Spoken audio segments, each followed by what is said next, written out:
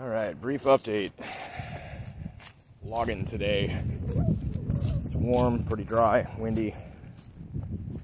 The wind helps pulling the trees down, I think.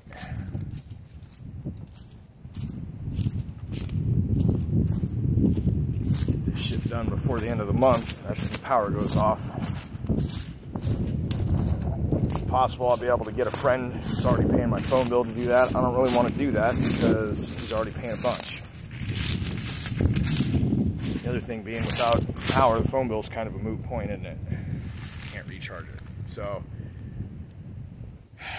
this one I got toppled, landed in the tree next to it. Cutting some segments here. I got a little bit more work to do to get these all freed up, and then we'll see if it tumbles. And then hopefully this beast will slide down a bit. Then I keep taking more. And then this old big thing here also has to come down. It's fully debarked and rotted. It's probably seasoned already. It's a lot of wood.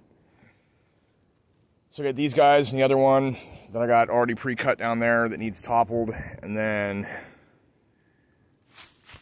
bits from the one, you can kind of see the yellow end there. Maybe. Yeah, there it is.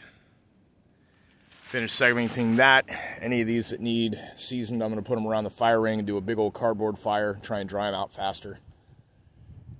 And that should pretty well cover it as far as firewood for the winter and the full year and everything goes, especially with this guy, I think, depending on how hollow and rotten that is. But then I got to figure out how to haul it up. I don't think that's going to be today because my back's already stiff. But I don't know if I can get these guys down and pretty well cut up. Then the next several days will be pulling that wood out of the woods, and as soon as that's done, I can show for an example here. We got some of the Siberians are already starting to bud, and the multifloral rose is also starting to green up.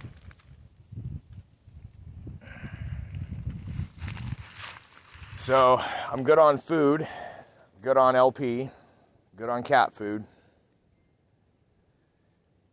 Not sure how actually long it'll be before they actually do cut the power, because there may be some injunction in place, but it's just going to rack up an amazing bill that's going to have me owing over $1,000 just to get it turned back on whenever the next time is. And